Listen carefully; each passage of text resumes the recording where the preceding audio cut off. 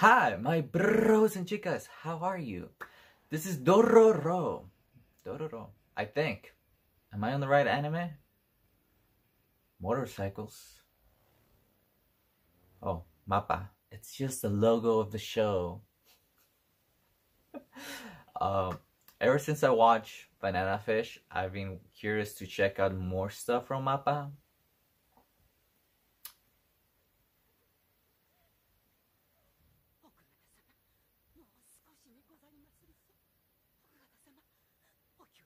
Oh.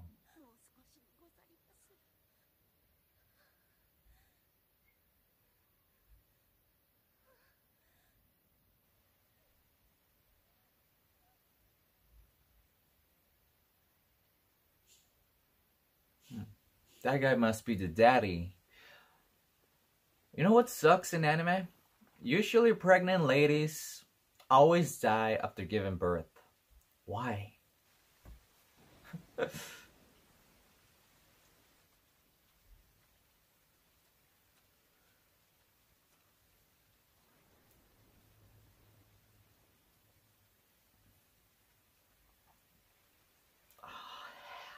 Hall of Hell. Jeez. What a name.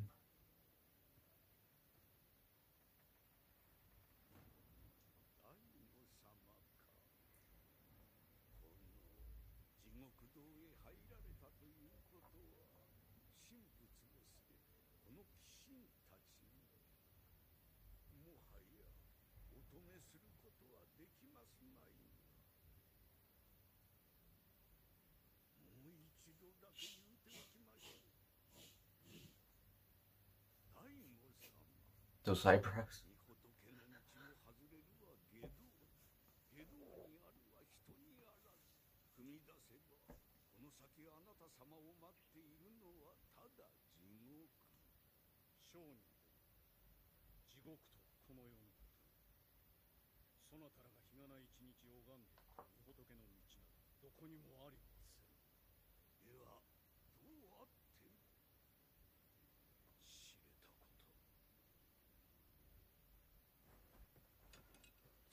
Oh, shitos. Oh, okay. Overkill. Oh. I thank you, sir.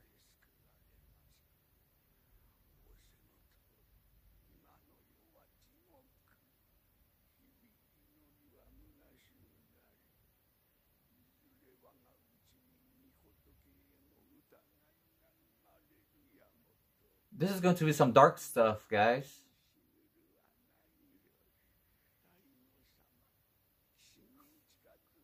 Honestly, I didn't know what I was going to get into it when people recommended me this.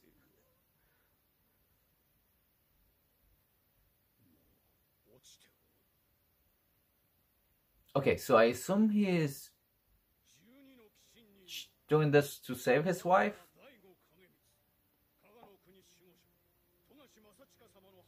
Kaga province.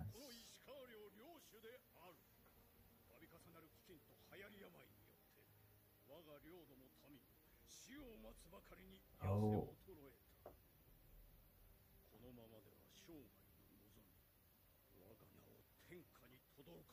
Well, I guess he has a good reason, at least.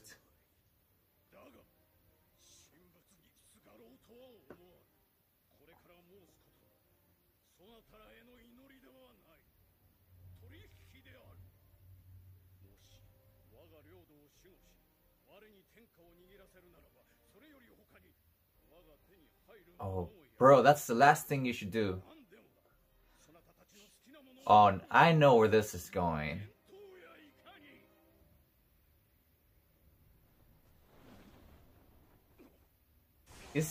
Oh, snap.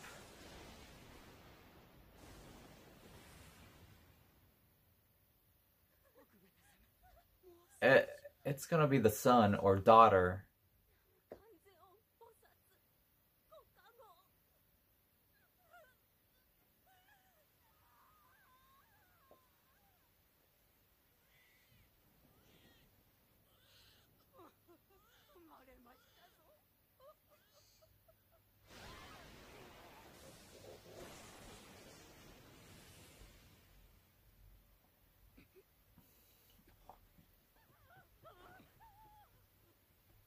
How is how is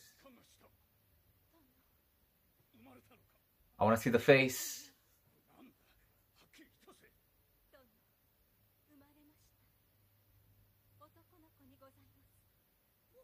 Let me see.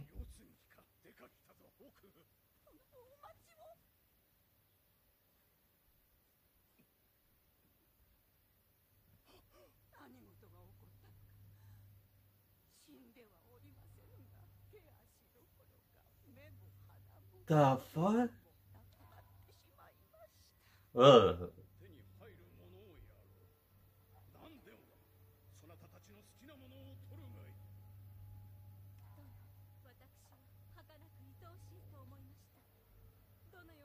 Yeah, you know, that's what I respect about moms. They don't care how you look like when you're a baby. This guy's doesn't care about that. Oh, jeez.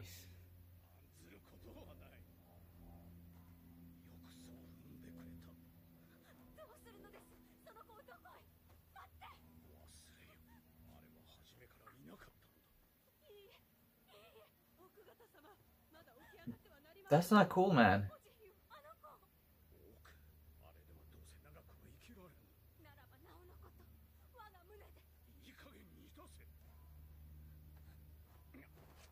Oh, okay, that's kind of a douchebag move, man.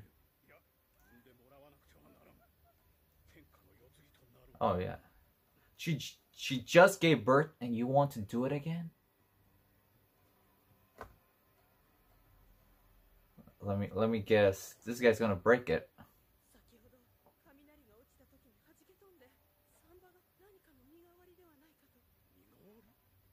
Midwife.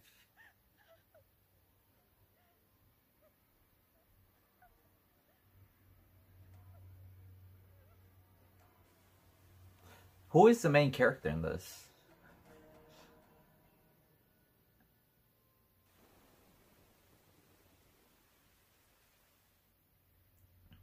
Intro. I don't know if I can watch the intro. I'm one of those people that rather not watch the intro until I know the characters and if it doesn't really reveal any plot points. Okay, so it's going to be another banana fish experience here. But you know, since banana fish was too close to reality for me, it was playing with some themes that I could relate to. Or I knew people that went through those experiences. So for me, that was very shocking. You know, that I don't even want to remember. I did pretty good towards the end in that anime. So like I've seen a lot of anime with bloody stuff, you know, crazy stuff happening. I'm still kind of like, what the hell is going on here?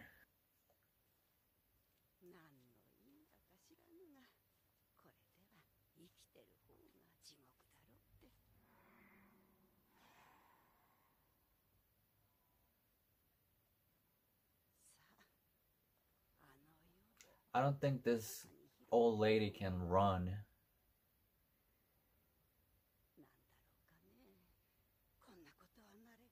I should be used to this sort of thing? Maybe you should die.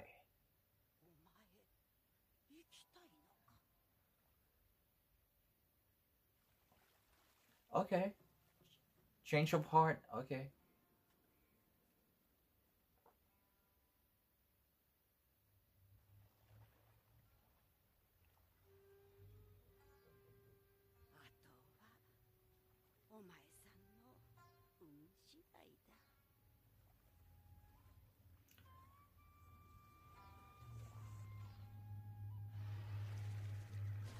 How do people even survive in this land?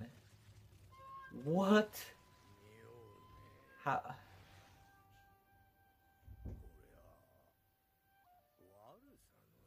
The stench of evil.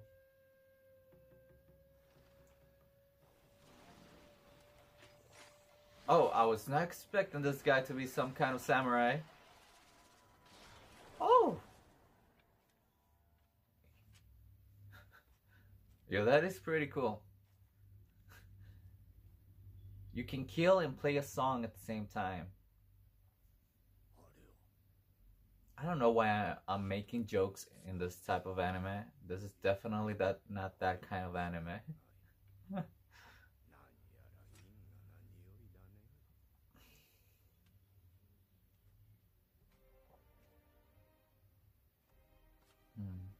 加賀国境にある第五影光の領地が度重なる飢饉を乗り越え繁栄の一途をたどり始めたこの日、鳴き声さえ上げられぬ小さな命の塊が人知れず消えていったことを領民の誰一人知る者はなかった。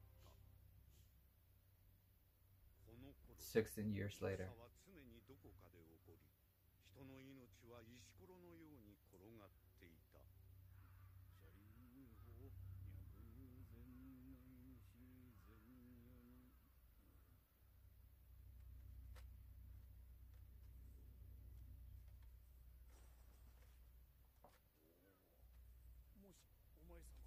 Eyeballs.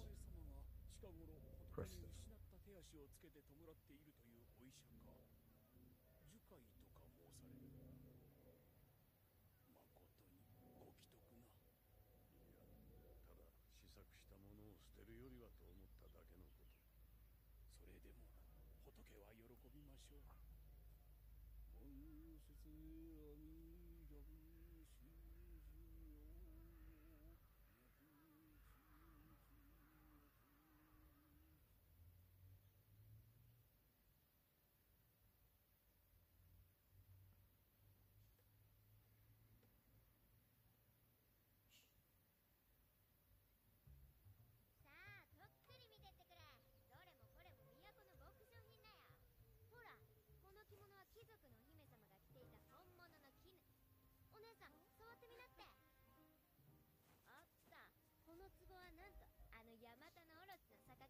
Is this a little boy or a little girl? I can never tell. Might be a girl.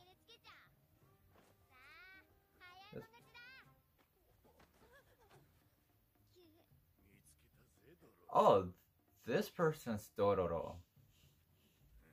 こいつは俺たちが運んでいたもんだな。どこにそんな証拠があんだよ。やかましい。腹減って死にそうだって言うから荷物番に雇ってやるやこれだ。聞けばあちこちで似たようなことやらかしてるそうじゃねえか。大した玉ども見つけたら懲らしめてくれって頼まれちまった。 What's this little kid gonna do?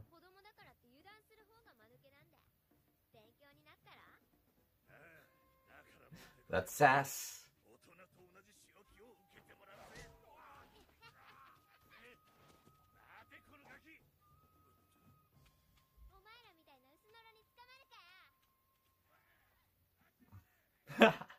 I don't think we're gonna get a lot of humor, guys, so I'm going to enjoy this type of scenes.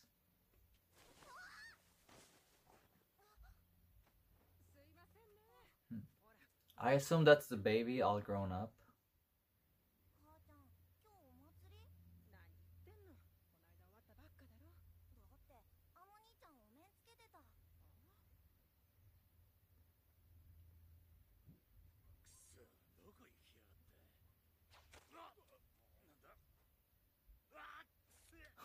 Is that poop?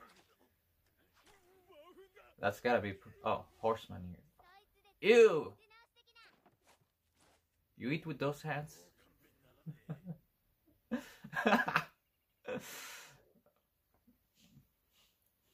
Oh, okay.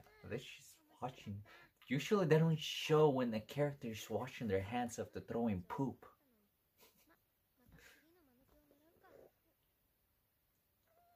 Ah. You're gonna play with my feelings, Dororo? You better not kill a puppy. I'm gonna be so angry if they do that.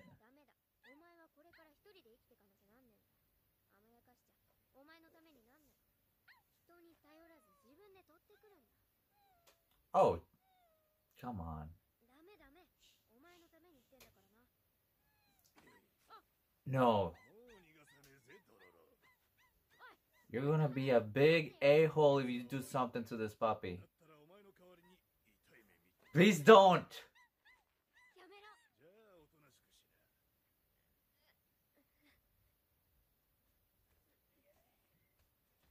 Oh, fuck.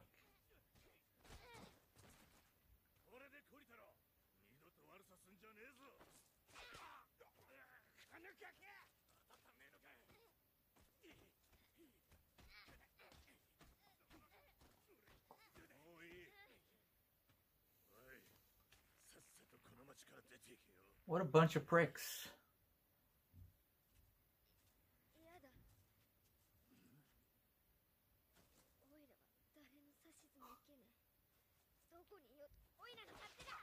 Oh, wow. My respect to Dororo. But yeah, you shouldn't be doing that, man. Or girl. Oh, Jesus. Him. It's a he.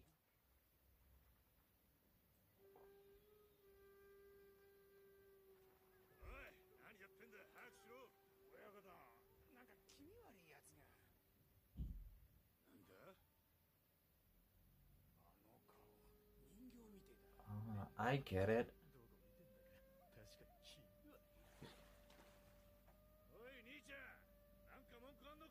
He's made of prosthetics. Like, he probably doesn't have a real part in him.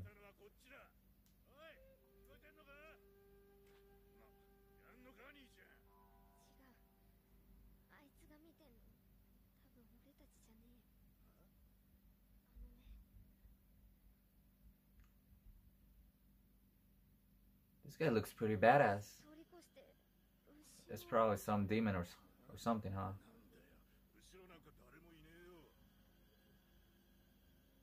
So...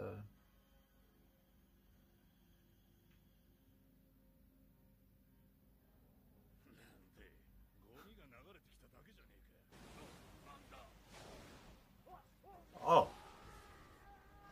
Okay, not what I was expecting.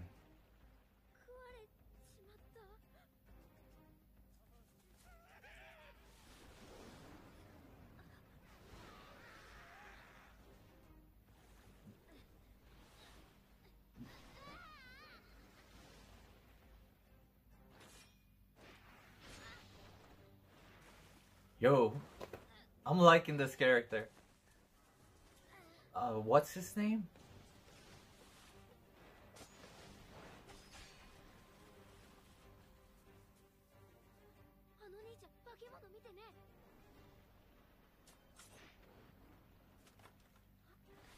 What? Yo, his fighting style is so crazy. Look at those movements.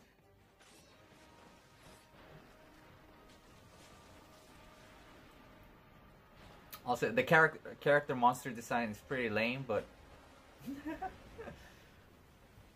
Is that really gonna kill it?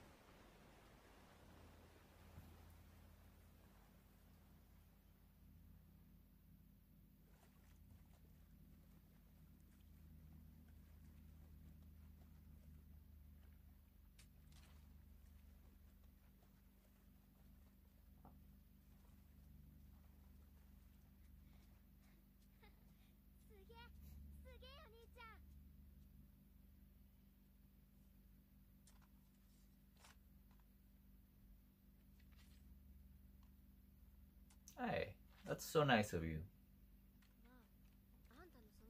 I assume this guy doesn't talk.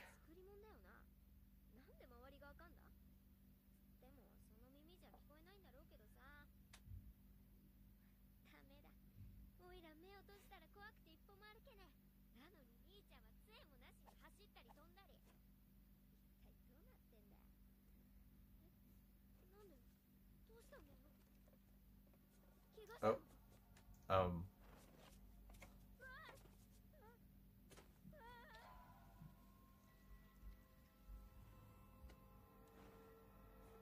Wait, he has a real face?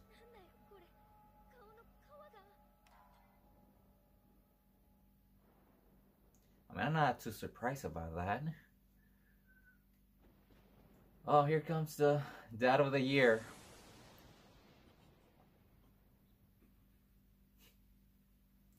Well, you're gonna pay when you die, man. You look like you're pretty close to dying. Oh, he's back over here.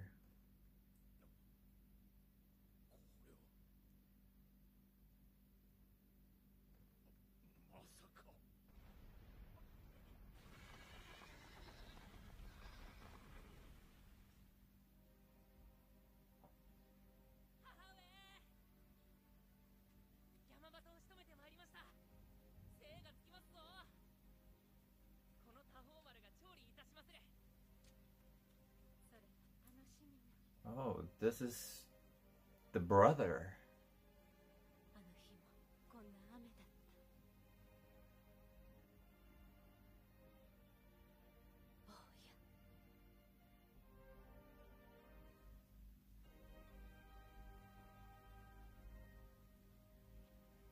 This guy is the MVP of the anime.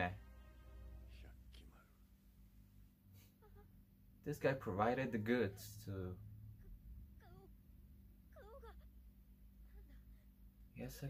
He has a... Is this his real face?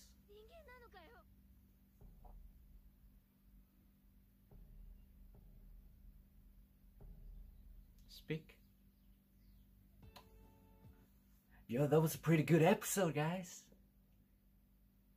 I don't even know if I can watch the credits. Dororo. So just imagine having a dad like that. No, really, this seems like it's gonna be a fun trip. I can already tell that a lot of people are gonna die in this anime. And I don't want to think about it, but they're probably going to kill Dororo at the end of this, just to make it all emotional. I know you anime. I'm tired of main characters dying, so I hope that's not the case. So is this based like on a old manga or something? I don't know much about this. I just knew it was going to be like about samurais and demons, but it seems to have a more crazy story behind this. A very intriguing story. So is he also called Daigo and his dad is Daigo, so it's kind of like passing the name thing, you know? I wonder if he knows what his name is. How would he know? If he must have another name. Was he adopted? What happened to his parents? There's a backstory waiting to be told with all the characters, and I hope we get to see that. I kind of want to watch another episode, guys. Should we do that? Shall I watch another episode? Let's go! Next episode. You know, this is very rare for me. I don't usually react to more than one episode when I just started an anime. I usually like to give it some time to process what just happened. But I'm really digging this story so far.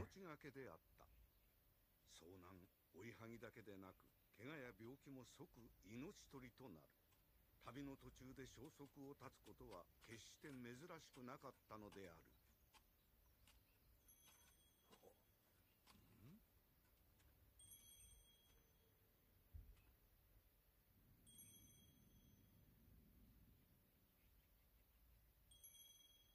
やろうか?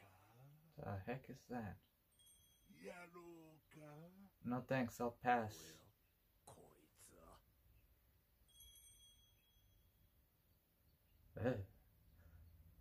The stuff of nightmares, guys, for real. Oh, I'm going to listen to this soundtrack, this opening.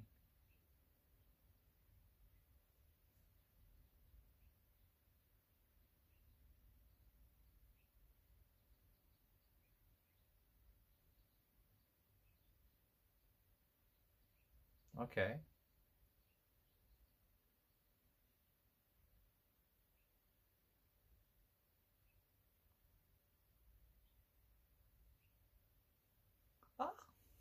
I wish I could sing like that.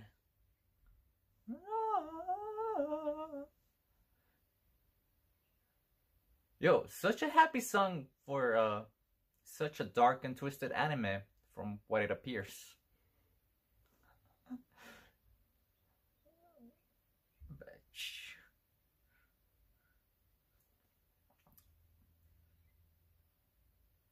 Yo, I like this.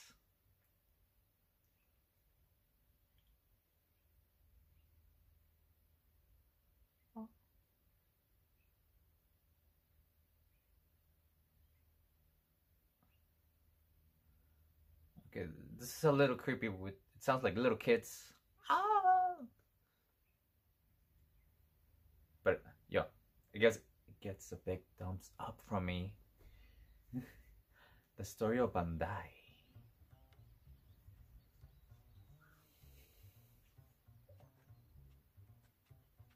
I still don't know if I'm going to like this little Dororo.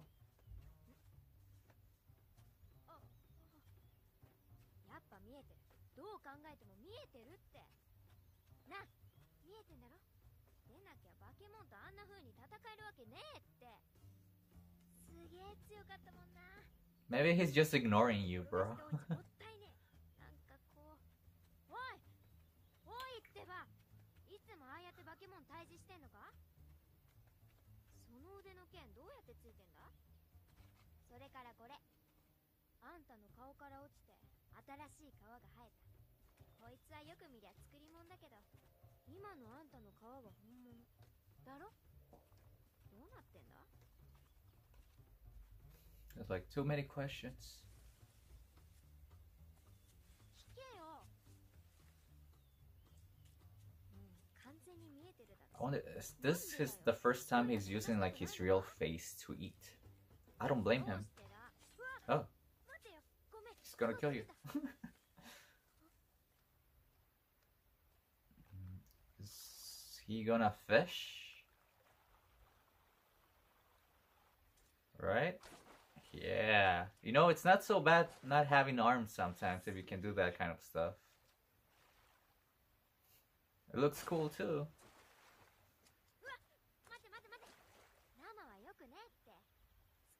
Right, now you're telling him what to do?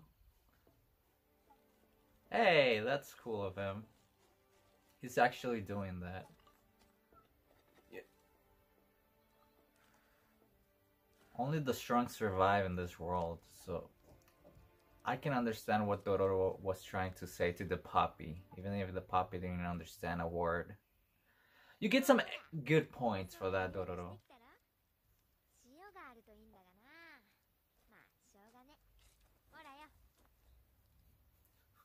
You're freaking him out, man.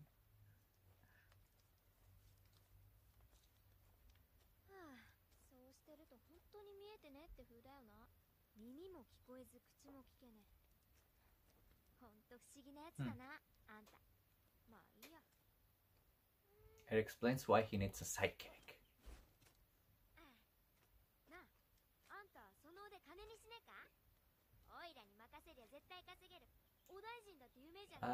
We saw what happened last time.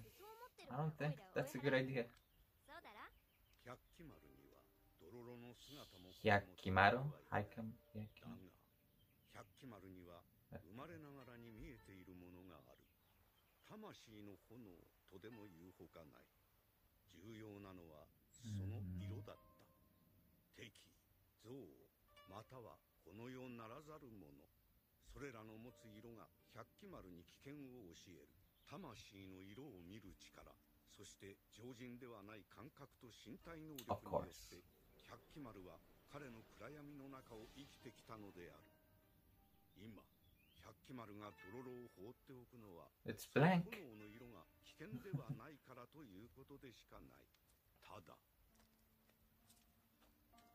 ほら、この小さいのはオイラの焼きチン。通り過ぎることなく、長く自分のそばにとどまる炎は彼にとって二つ目だった。The second soul. This guy has to be the first. I wonder what part of the story is he going to play in? Is he just the maker of the stuff?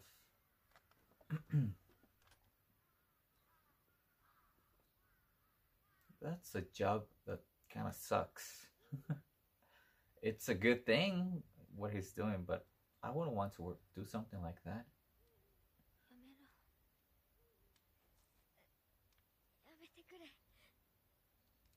おっかちゃん。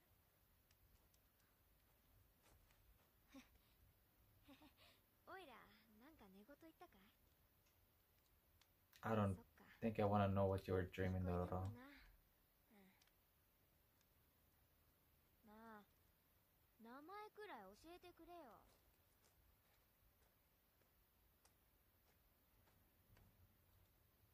おいらはドロロだ。ドロロ。あんた Dororo. は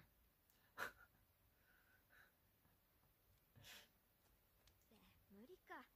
いいや、もう七しのゴンベで。おやすみ。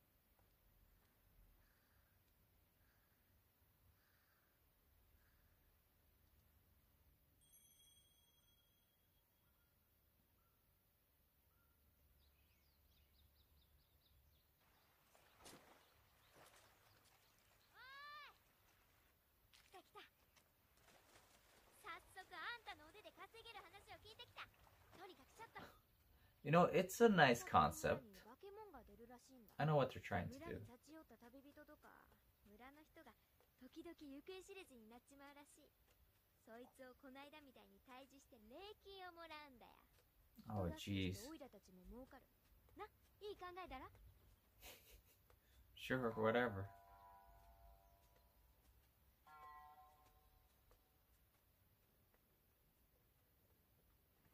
え、なんだか金持ちそうな村だな。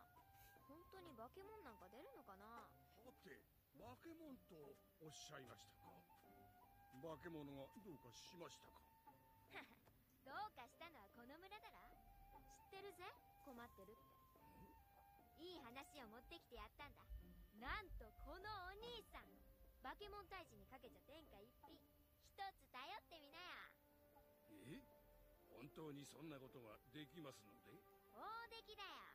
この間もこんなでけえバケモンはたった一人で細切れにしちまったのこの目で見たばっかりだ。 He's a good businessman. どうよ。 Gotta give props. 騙されたと思ってさ。な。それはもう願ってもないことで、退治していただけるなら村でできる限りのお礼も。ああ、皆の衆。いやー、話が早いね、村長さん。ああ、いえ、私は名代を務めます伝吉と申すもので、村の長は万代というお方なのですが、何分足を悪くされまして。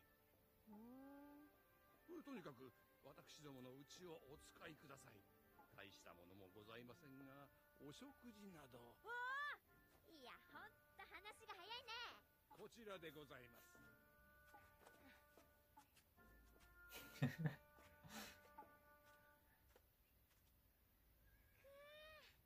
極楽極楽。こんなに食べたの久しぶりだ。でもさ、バケモンに困ってる割に贅沢な暮らししてるよな。見たとこ大した田んぼもなかったし、なんで儲けてんだろうな。 I wonder if that's where the dark part comes for the story.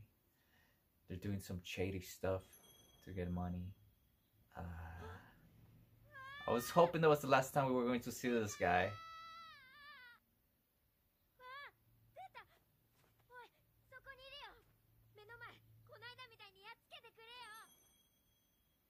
So I guess he's not really evil? 何してんだよ、早く。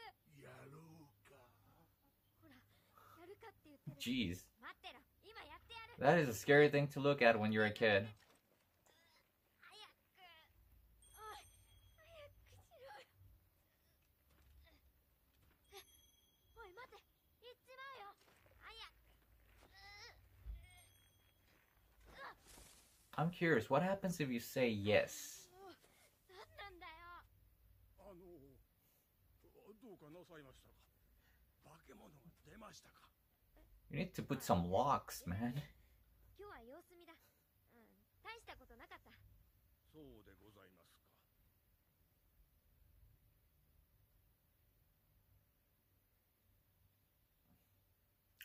I don't think that's a monster. I feel like it's another one. バンダイ様がお二人にお目にかかりたいと。バンダイ？ああ、村長の。はい。ご朝食も差し上げず申し訳ありませんが。いいよ。わかった。I have a feeling that this panda is going to be a very attractive lady. すげえ。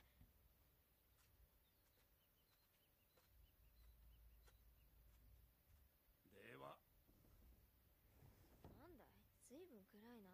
今明かりを。このようなお見苦しい姿、お許しを。足を患っておりますので、私がこの村の長、バンダイでございます。She gets a 私の pass. 顔に何か。いや、綺麗だなって。恐れ入ります。お呼び立てして申し訳ございません。村人の話を聞いてどうしてもお会いしなければと、特にそこのお方、もしやと思っておりましたが、やはり。え、知ってるのかい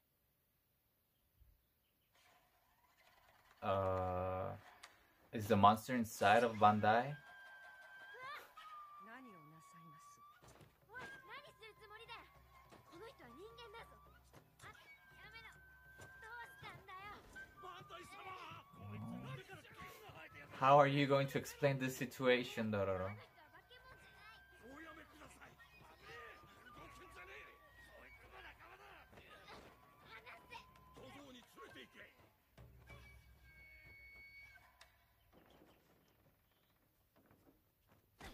Oh.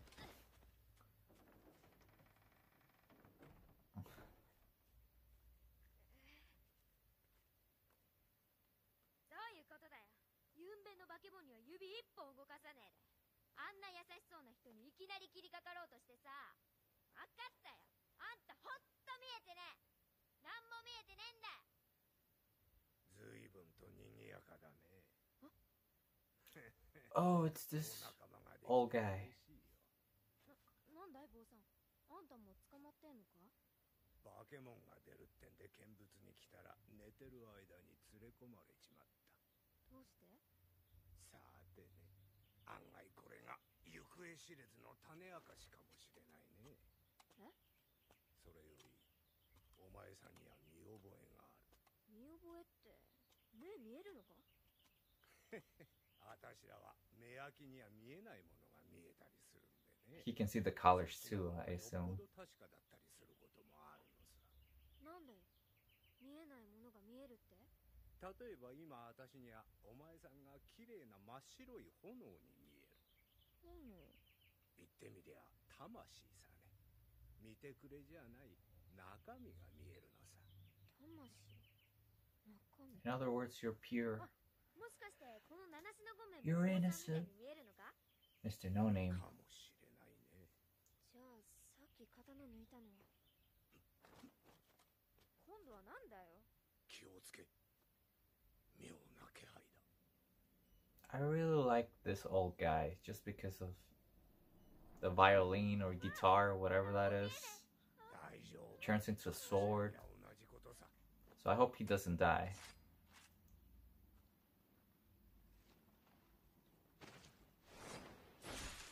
No hesitation. どうなったんだ？ I think I like this guy. いいからついておいで。どうやらこの井戸は外に通じているらしい。見えねえよ。いやー、怖い。大丈夫。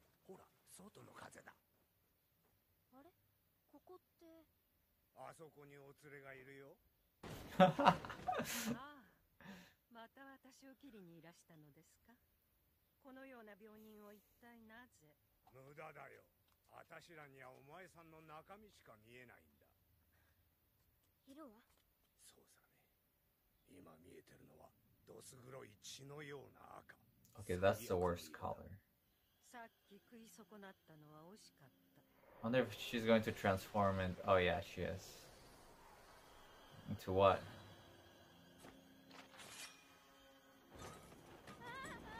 わかってるだろうが、そんな奴は化け物ゃない。鬼神だ。騎士？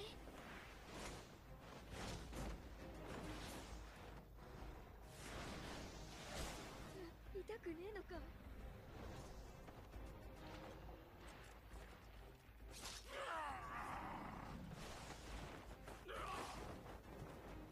Wait, バンダイ様、 what? Oh, this is their dirty little secret. なんでバケモン逃がすんだ。 They're どういうつもりだよ。お前さん知っていなすったね。知ってて旅人を食わせてた。 and then you kill them and take their money away, huh? そうしなければあの化け物は村の者を食らいますんで。だからオイラたちに退治して欲しかったんだろ。あいつを倒せばそれで解決じゃないか。どうやら退治して欲しかったのはバンダイじゃなかった No, よ。 no, never mind.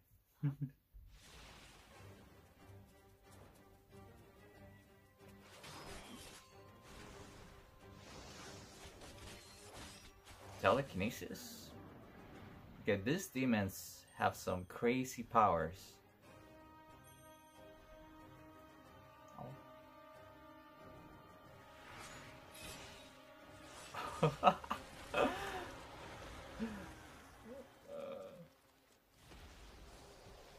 Oh. 間違いない。お前はよもや生きていようとは、あれが奪い損なった。そのせいか。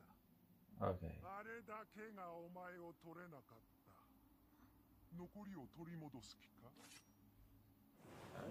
You can kill her now. Thank you. It was too late for Lady Bandai, so I assume if the demon dies, she dies too.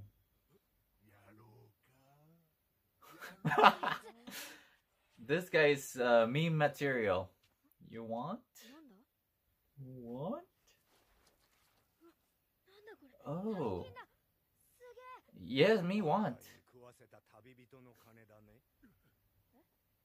どういうことだよ。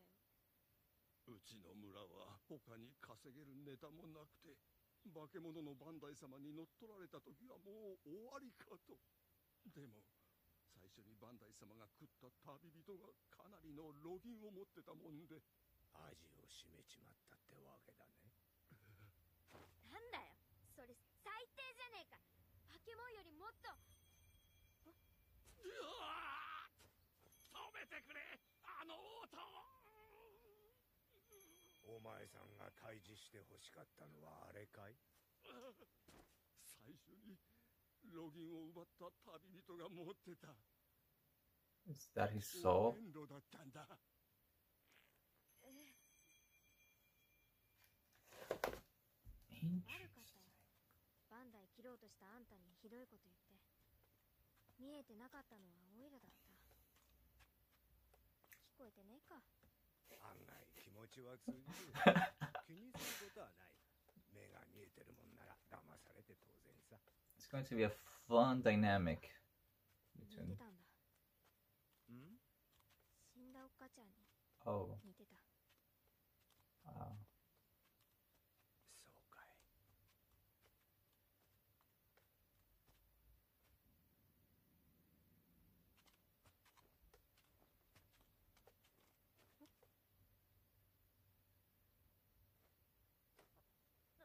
なんだよ急に。ガキ扱いすんな。 Is he going for a hug? なんだ。 Oh, he can't write? Okay, that's progress. なんて書いてあるのかわかるかい？どれ？ Oh, 触れさせ jeez. てくれる？ What a team. We have a little kid that doesn't know how to read, and we have a blind old man. あんたの名前だね。 Hyakkimaru. 100期丸。 Hyakkimaru, right? Hyakkimaru. やっとわかった。100期 Can we 丸。 give this guy a nickname? 私もわかったよ。 Hyakkimaru. 見覚えがあるはずだ。 Yeah, how could I possibly forget to mention that? お前さん、あん時 It's, 何？ you have some explaining to do, old man. 警護に当たる兵の数が増えております。戦の準備ではと思われ。バカな。隣国の酒井殿とは同盟の間から。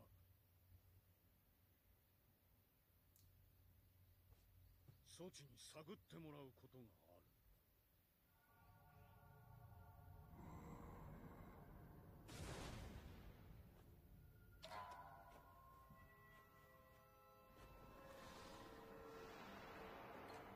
どうしたんだよ。おい、痛いのか。 Is, なあ、おい、大丈夫かよ。しっかりしろよ。 is he fully transforming into a human? なあ、 Or growing his body parts? Hyakkimaru. I might just call him Hyki. Such a long name. Yeah, this looks interesting. I'm really enjoying it so far. I wonder if Hyki is going to develop a consciousness. He's going to have his own free will as the episodes pass by. Because right now he's in auto drive. Like he says, he sees red, he's going for the kill. If it's any other color, he's pretty chill. So maybe Dororo is going to be the key to humanizing Hyki. And it's going to be probably one of those heartwarming things, but I don't know. I don't know. I mean, the anime is called Dororo, so they can't kill this little guy because plot armor right away. So that's cool. The old man, I'm not too sure. He might not last 5 episodes, but he seems to be part of the crew right now. And I wonder if we're going to get some more characters joining us. It brings me back some Omnimusha, Inuyasha. Inuyasha vibes. I don't know why I said Omnimusha. Yeah. Demons are kind of freaky here. So if you kill a demon, the person dies too, so that sucks. I wonder if demons can possess anybody. Is that just an ability for this demon, or do they all share that quality? And what's with the you want? Yeah, this is the kind of stuff that gets me hooked. So you can bet that there will be more Dororo coming soon. Alright, have a great day. Take care.